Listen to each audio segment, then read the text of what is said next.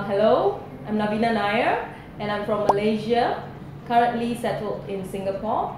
I'm teaching the elementary level at London School of Business.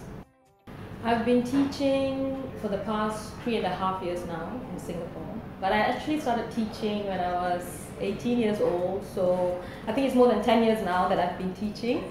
I would say, I started my teaching journey at London School of Business. But after that, as an adjunct lecturer, of course, and then I moved on to EF International and British Council. So over the years, I would say that I have changed my teaching methods.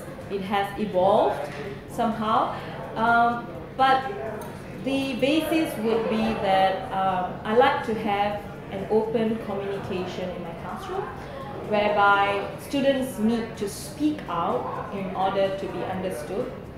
So I make my lessons very interactive, and two-way communication is the base of my lesson. I think it has been a wonderful journey from the day I began and till date. I'm still enjoying, still waking up and all ready to start my day, because at the end of the day, it's passion that drives me, and it's passion that is making me do what I am doing.